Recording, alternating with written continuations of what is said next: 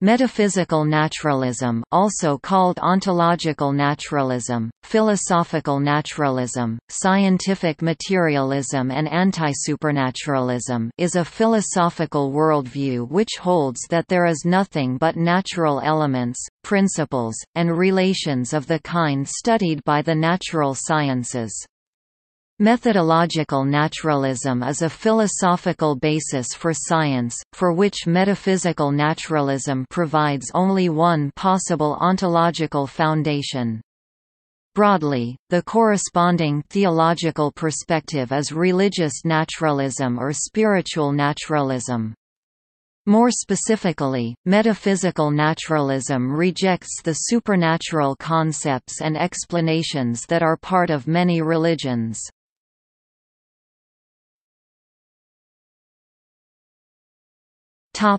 Definition.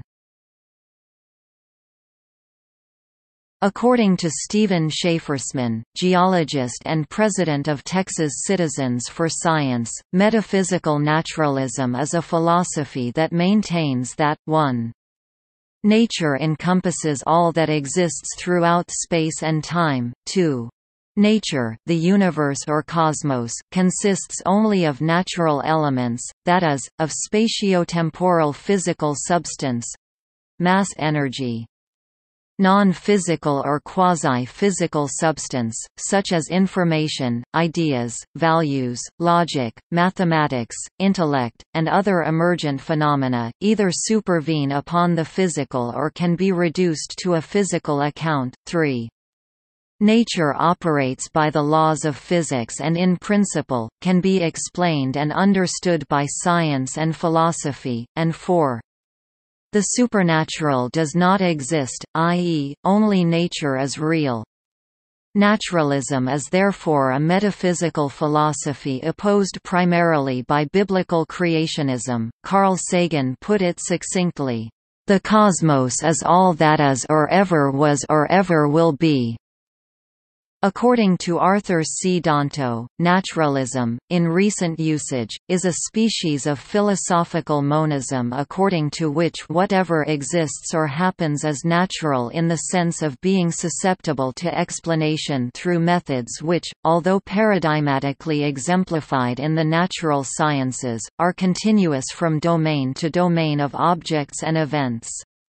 Hence, naturalism is polemically defined as repudiating the view that there exists or could exist any entities which lie, in principle, beyond the scope of scientific explanation. Regarding the vagueness of the general term, naturalism, David Papineau traces the current usage to philosophers in early 20th-century America such as John Dewey, Ernest Nagel, Sidney Hook, and Roy Wood Sellers.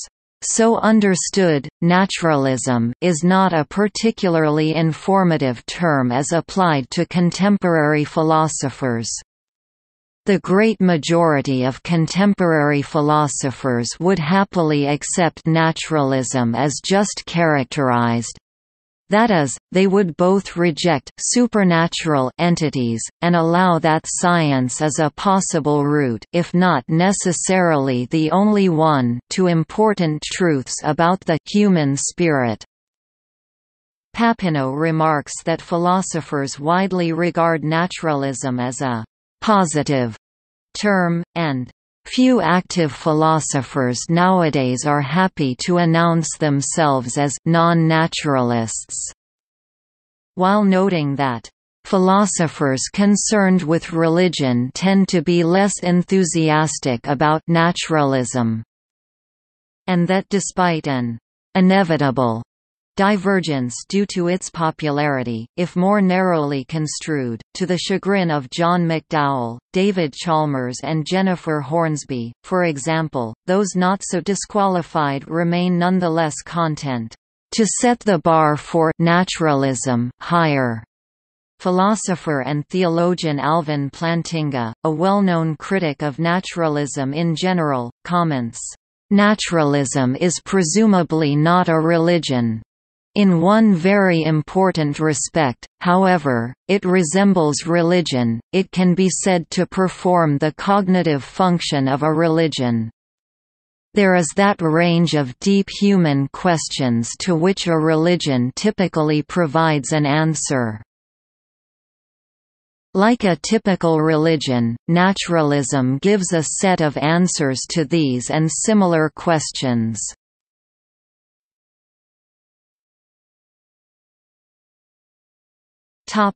Methodological naturalism. Metaphysical naturalism is an approach to metaphysics or ontology, which deals with existence per se.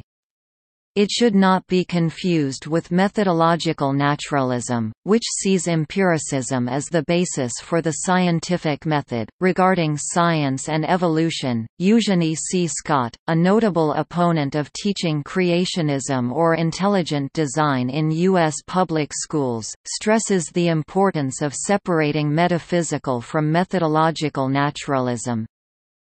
If it is important for Americans to learn about science and evolution, decoupling the two forms of naturalism is essential strategy.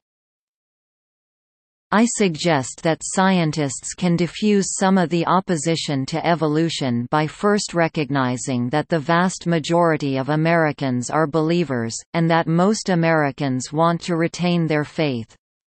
It is demonstrable that individuals can retain religious beliefs and still accept evolution as science. Scientists should avoid confusing the methodological naturalism of science with metaphysical naturalism.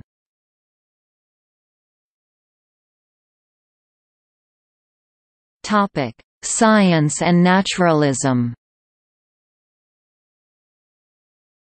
Metaphysical naturalism is the philosophical basis of science as described by Kate and Vitali 2000. There are certain philosophical assumptions made at the base of the scientific method. Namely, 1, that reality is objective and consistent, 2, that humans have the capacity to perceive reality accurately, and that 3, rational explanations exist for elements of the real world. These assumptions are the basis of naturalism, the philosophy on which science is grounded. Philosophy is at least implicitly at the core of every decision we make or position we take. It is obvious that correct philosophy is a necessity for scientific inquiry to take place. Stephen Schaefersman agrees that methodological naturalism is the adoption or assumption of philosophical naturalism within scientific method with or without fully accepting or believing it. Science is not metaphysical and does not depend on the ultimate truth of any metaphysics for its success, but methodological naturalism must be adopted as a strategy or working hypothesis for science to succeed.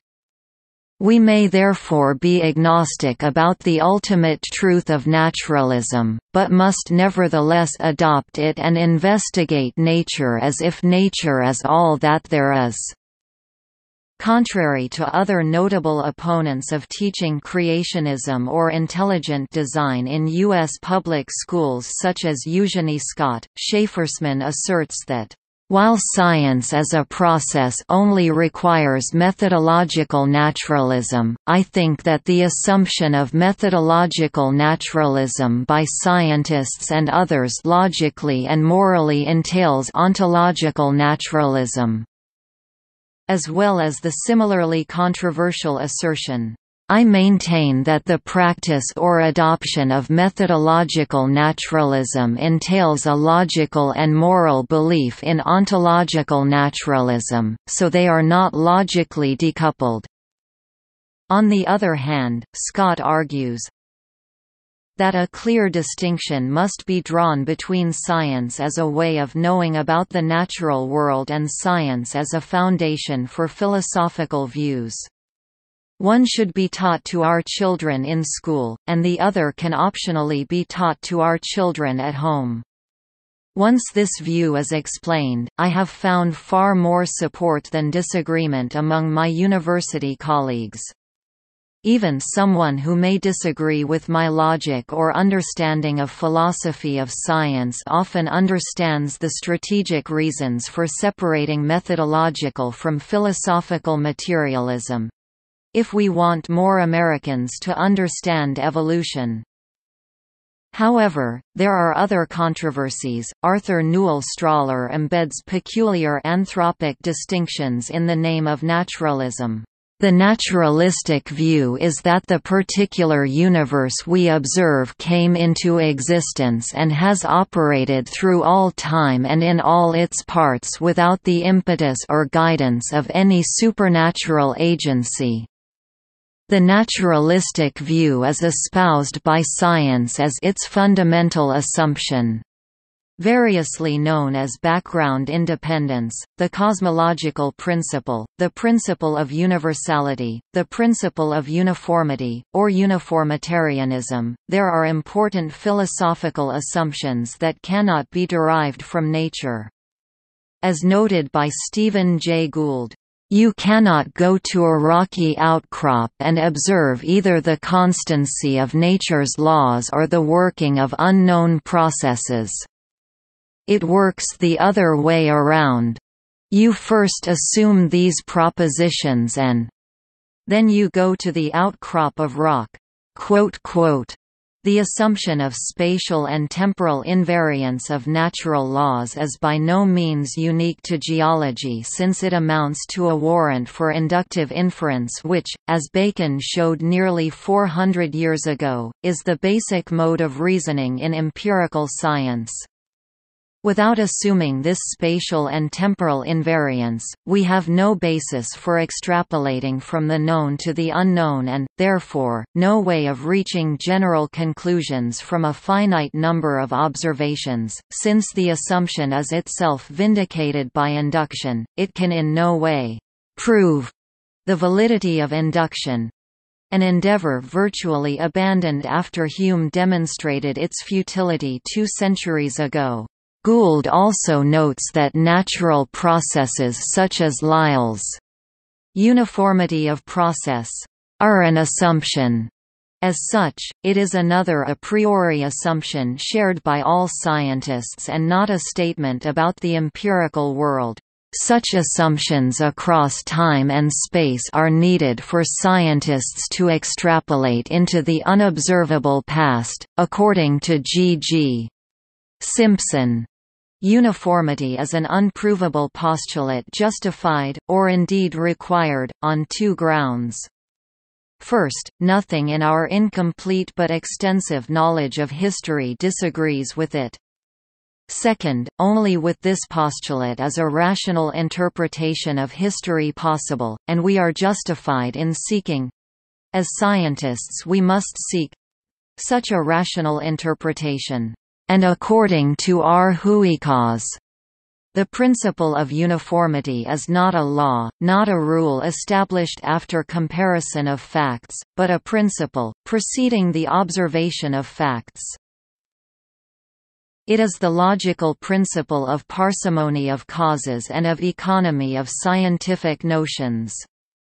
By explaining past changes by analogy with present phenomena, a limit is set to conjecture, for there is only one way in which 2 things are equal, but there are an infinity of ways in which they could be supposed different.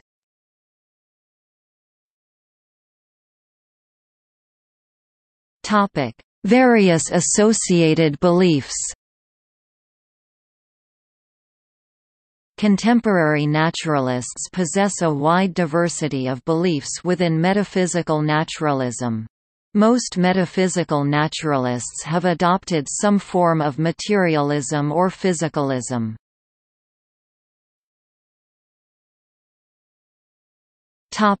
Undesigned universe. Metaphysical naturalists argue that the scientific facts and theories that we have to explain the origins of the universe provide no evidence for supernatural beings or deities. As Richard Carrier explains, less than pre greater than slash pre greater than dot dot dot. No other worldview is directly and substantially supported by any scientific evidence, whereas all scientific evidence so far does support metaphysical naturalism, often directly, sometimes substantially. Though naturalism has not yet been proved, it is the best bet going. One might say that either it has always existed or it had a purely natural origin, being neither created nor designed.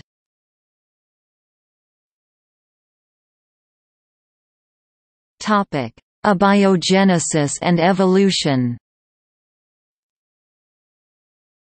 Since nature is all there is, and there was once no life, abiogenesis is implied, that life arose spontaneously from natural causes. Naturalists reason about how, not if evolution happened. They maintain that humanity's existence is not by intelligent design but rather a natural process of emergence.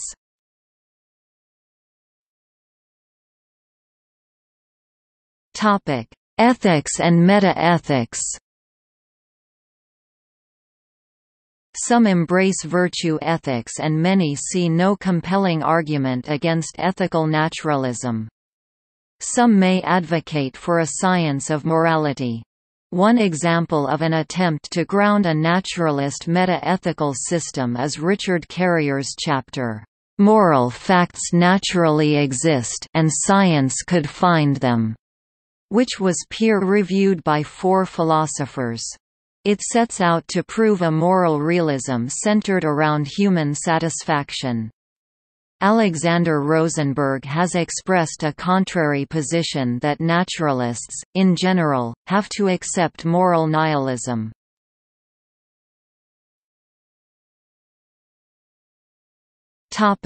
The mind is a natural phenomenon.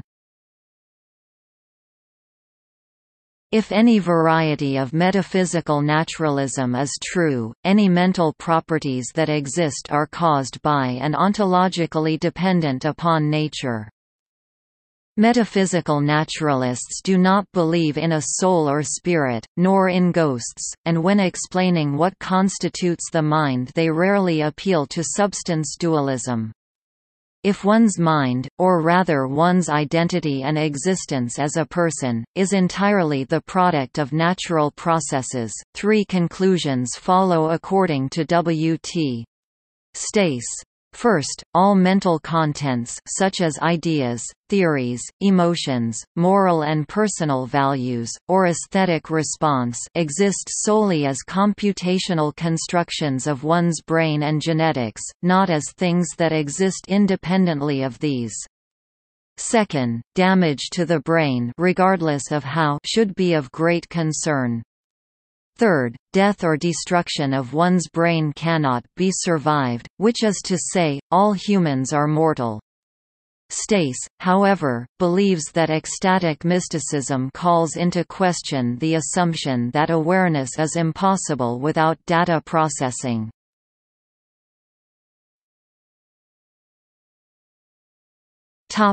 Utility of reason. Metaphysical naturalists hold that reason is the refinement and improvement of naturally evolved faculties. The certitude of deductive logic remains unexplained by this essentially probabilistic view. Nevertheless, naturalists believe anyone who wishes to have more beliefs that are true than are false should seek to perfect and consistently employ their reason in testing and forming beliefs. Empirical methods, especially those of proven use in the sciences, are unsurpassed for discovering the facts of reality, while methods of pure reason alone can securely discover logical errors.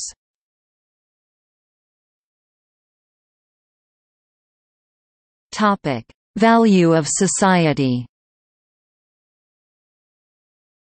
Humans are social animals, which is why humanity developed culture and civilization. In terms of evolution, this means that differential reproductive success somehow depended on traits that permit the development and maintenance of a healthy and productive culture and civilization.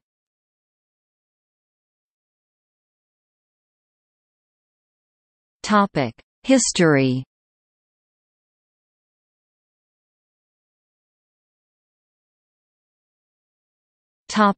Ancient and medieval philosophy.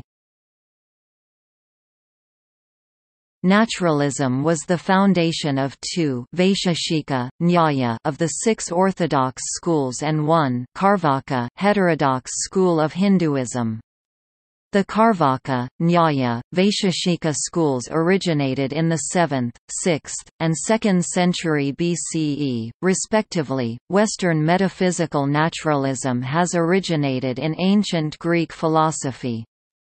The earliest pre-Socratic philosophers, especially the Milesians, Thales, Anaximander, and Anaximenes, and the atomists Leucippus and Democritus, were labeled by their peers and successors the physikoi, from the Greek physikos or physikos, meaning natural philosopher, borrowing on the word physis or physis, meaning nature, because they investigated natural causes, often excluding any role for gods in the creation or operation of the world.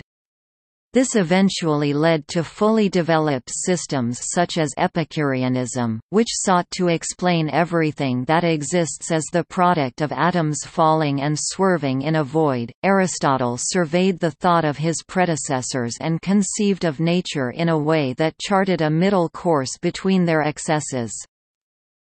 Plato's world of eternal and unchanging forms, imperfectly represented in matter by a divine artisan, contrasts sharply with the various mechanistic Weltanschauungen, of which atomism was, by the 4th century at least, the most prominent. This debate was to persist throughout the ancient world. Atomistic mechanism got a shot in the arm from Epicurus, while the Stoics adopted a divine teleology. The choice seems simple: either show how a structured, regular world could arise out of undirected processes, or inject intelligence into the system. This was how Aristotle, when still a young acolyte of Plato, saw matters.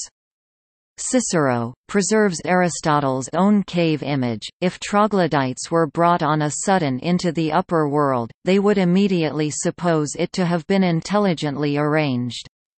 But Aristotle grew to abandon this view. Although he believes in a divine being, the prime mover is not the efficient cause of action in the universe, and plays no part in constructing or arranging it. But, although he rejects the divine artificer, Aristotle does not resort to a pure mechanism of random forces. Instead he seeks to find a middle way between the two positions, one which relies heavily on the notion of nature, or physis. With the rise and dominance of Christianity in the West and the later spread of Islam, metaphysical naturalism was generally abandoned by intellectuals. Thus, there is little evidence for it in medieval philosophy.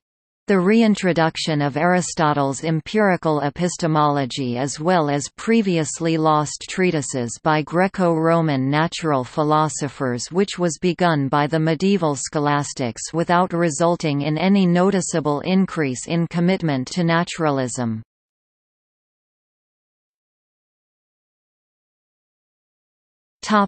Modern philosophy.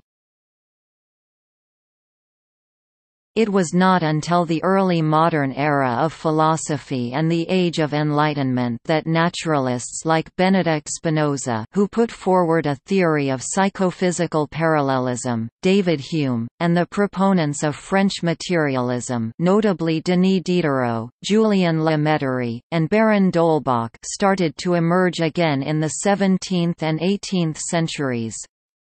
In this period, some metaphysical naturalists adhered to a distinct doctrine, materialism, which became the dominant category of metaphysical naturalism widely defended until the end of the 19th century. Immanuel Kant rejected reductionist materialist positions in metaphysics, but he was not hostile to naturalism. His transcendental philosophy is considered to be a form of liberal naturalism. In late modern philosophy, nature philosophy, a form of natural philosophy, was developed by Friedrich Wilhelm Joseph von Schelling and Georg Wilhelm Friedrich Hegel as an attempt to comprehend nature in its totality and to outline its general theoretical structure. A politicized version of naturalism that has arisen after Hegel was Ludwig Feuerbach, Karl Marx and Friedrich Engels's dialectical materialism, especially Engels's dialectical philosophy of nature, Dialectics of Nature. Another notable school of late modern philosophy advocating naturalism was German materialism. Members included Ludwig Buchner, Jacob Moleschott, and Karl Vogt.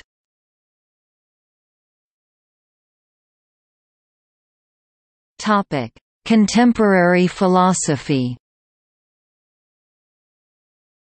In the early 20th century, matter was found to be a form of energy and therefore not fundamental as materialists had assumed. See History of Physics. In contemporary philosophy, renewed attention to the problem of universals, philosophy of mathematics, the development of mathematical logic, and the post-positivist revival of metaphysics and the philosophy of religion, initially by way of Wittgensteinian linguistic philosophy, further called the naturalistic paradigm into question.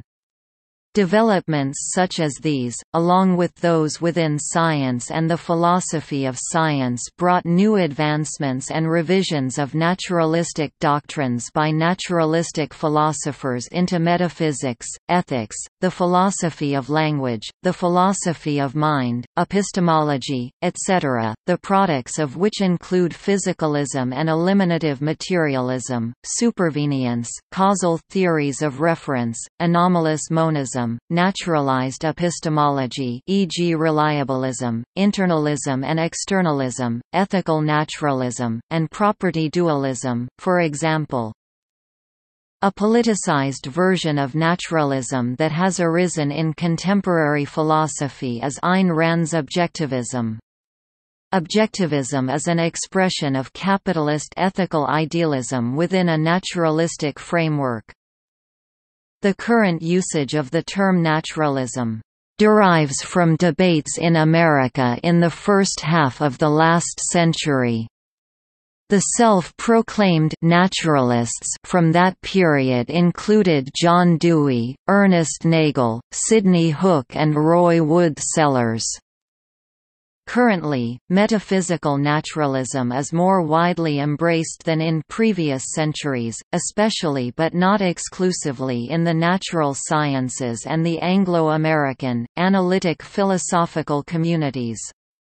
While the vast majority of the population of the world remains firmly committed to non-naturalistic worldviews, prominent contemporary defenders of naturalism and/or naturalistic theses and doctrines today include J. J. C. Smart, David Mallet Armstrong, David Papineau, Paul Kurtz, Brian Leiter, Daniel Dennett, Michael DeWitt, Fred Dretske, Paul and Patricia Churchland, Mario Bunge, Jonathan Schaeffer, Hilary Kornblith, Quentin Smith, Paul Draper and Michael Martin, among many other academic philosophers. According to David Papineau, contemporary naturalism is a consequence of the buildup of scientific evidence during the 20th century for the causal closure of the physical, the doctrine that all physical effects can be accounted for by physical causes.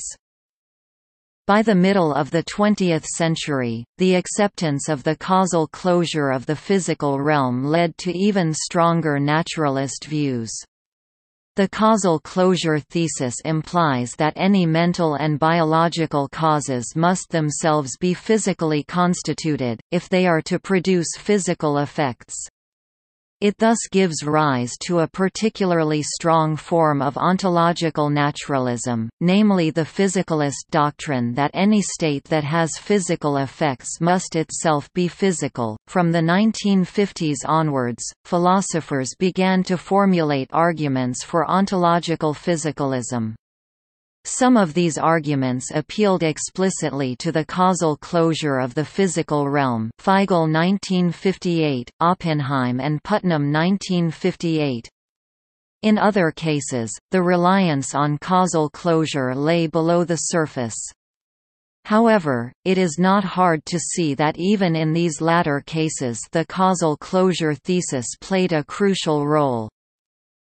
According to Stephen Schaefersman, president of Texas Citizens for Science, an advocacy group opposing creationism in public schools, the progressive adoption of methodological naturalism—and later of metaphysical naturalism—followed the advances of science and the increase of its explanatory power. These advances also caused the diffusion of positions associated with metaphysical naturalism, such as existentialism.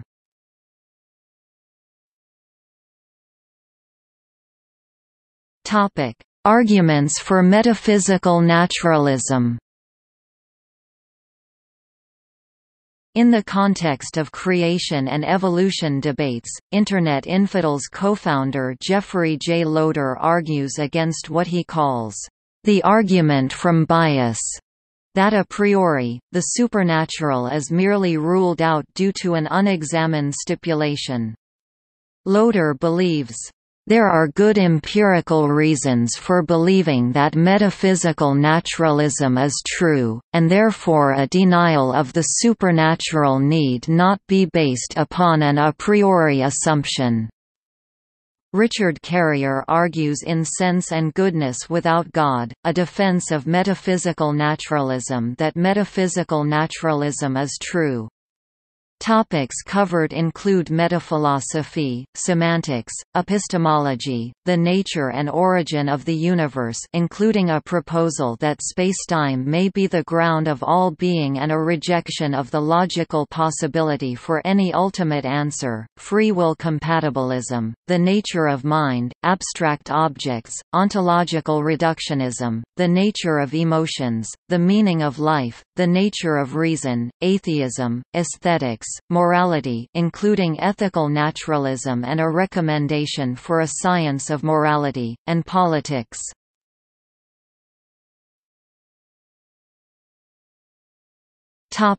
Argument from physical minds. Several metaphysical naturalists have used the trends in scientific discoveries about minds to argue that no supernatural minds exist.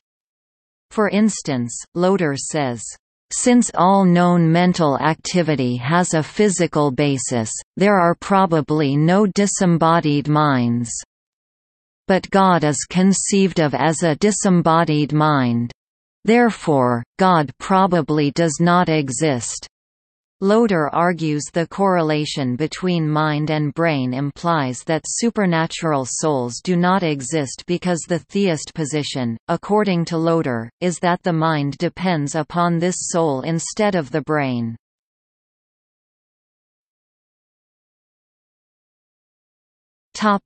Cosmological argument for naturalism. Elegance goes directly to the question of how the laws of nature are constructed. Nobody knows the answer to that.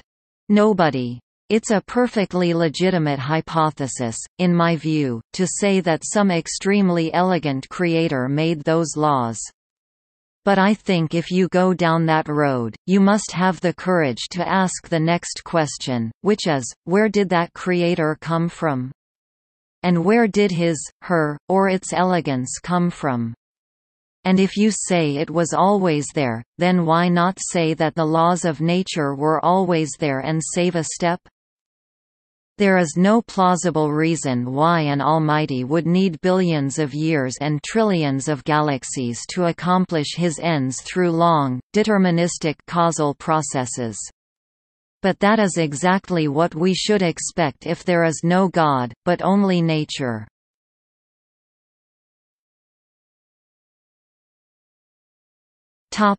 Arguments against. Arguments against metaphysical naturalism include the following examples.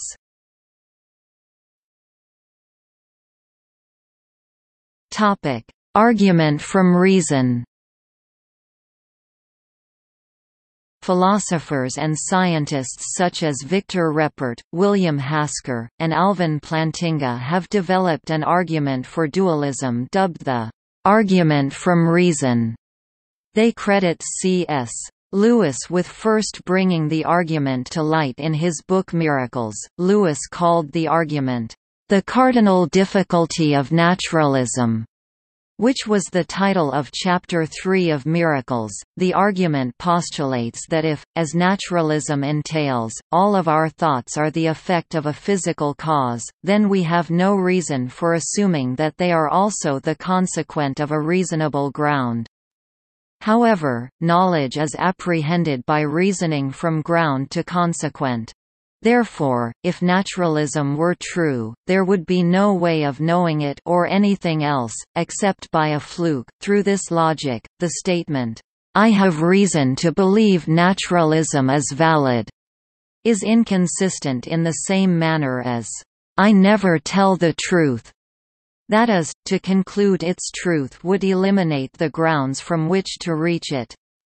To summarize the argument in the book, Lewis quotes J.B.S. Haldane, who appeals to a similar line of reasoning. If my mental processes are determined wholly by the motions of atoms in my brain, I have no reason to suppose that my beliefs are true. And hence I have no reason for supposing my brain to be composed of atoms. In his essay, "Is Theology Poetry?" Lewis himself summarizes the argument in a similar fashion when he writes, "If minds are wholly dependent on brains, and brains on biochemistry, and biochemistry in the long run on the meaningless flux of the atoms, I cannot understand how the thought of those minds should have any more significance than the sound of the wind in the trees." But Lewis later agreed with Elizabeth Anscombe's response to his miracles argument. She showed that an argument could be valid and ground-consequent even if its propositions were generated via physical cause and effect by non-rational factors. Similar to Anscombe, Richard Carrier and John Beversluis have written extensive objections to the argument from reason on the untenability of its first postulate.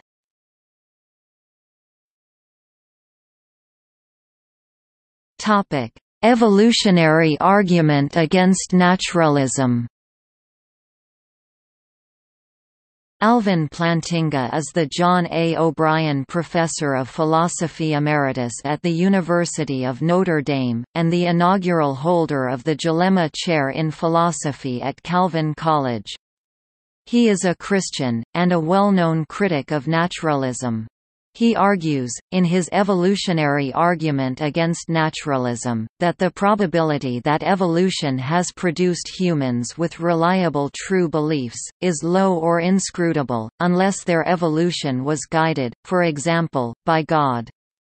According to David Kahan of the University of Glasgow, in order to understand how beliefs are warranted, a justification must be found in the context of supernatural theism, as in Plantinga's epistemology. See also supernormal stimuli.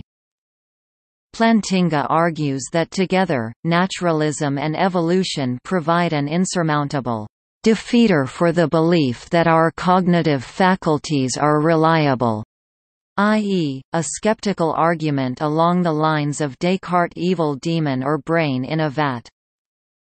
Take philosophical naturalism to be the belief that there aren't any supernatural entities, no such person as God, for example, but also no other supernatural entities, and nothing at all like God.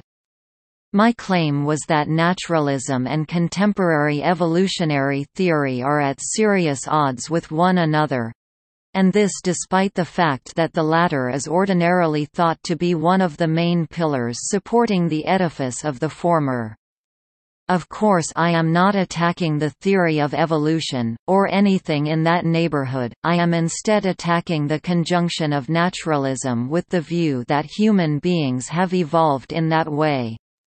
I see no similar problems with the conjunction of theism and the idea that human beings have evolved in the way contemporary evolutionary science suggests. More particularly, I argued that the conjunction of naturalism with the belief that we human beings have evolved in conformity with current evolutionary doctrine is in a certain interesting way self-defeating or self-referentially incoherent.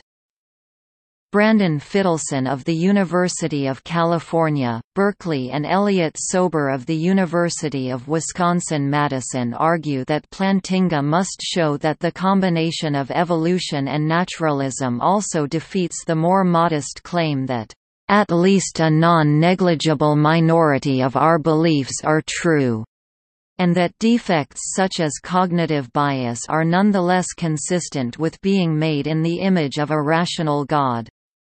Whereas evolutionary science already acknowledges that cognitive processes are unreliable, including the fallibility of the scientific enterprise itself, Plantinga's hyperbolic doubt is no more a defeater for naturalism than it is for theistic metaphysics founded upon a non-deceiving God who designed the human mind. Neither can construct a non-question begging argument that refutes global skepticism. Plantinga's argument has also been criticized by philosopher Daniel Dennett and historian Richard Carrier, who argue that a cognitive apparatus for truth-finding can result from natural selection.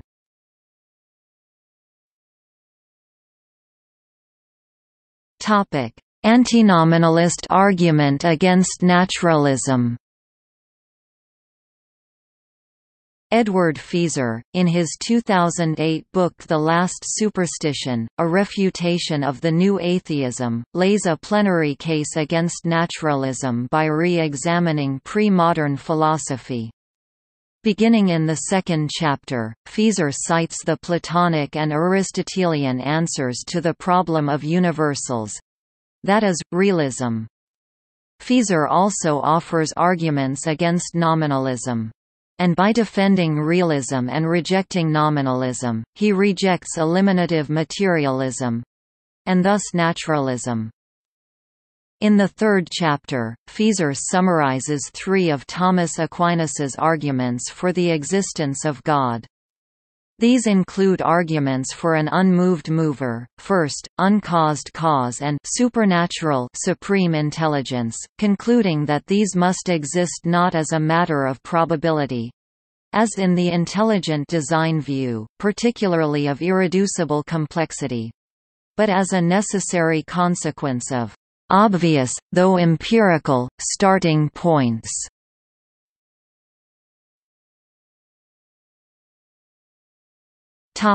See also